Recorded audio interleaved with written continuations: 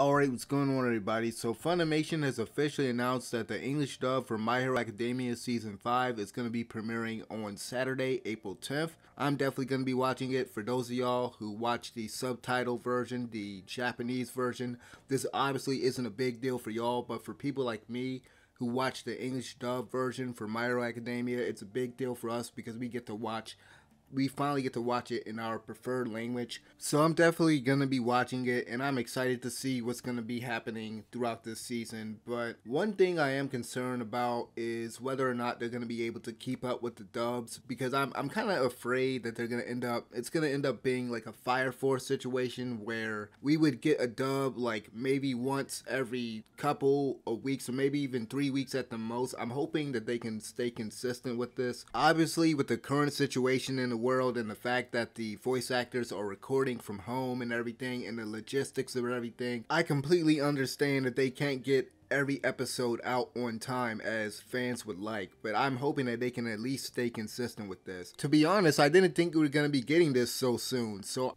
again, given the current situation in the world, but you know, I'm happy that we're getting this, even if we have to wait a few weeks until the next episode, until episode 2, and then maybe there'll be a 2 or 3 week gap. You know, as long as they can stay consistent with it and they keep fans up to date, then it's all good. Anyway, that's pretty much all I got for you guys right now, so thank you guys for watching. I'm out of here. Peace.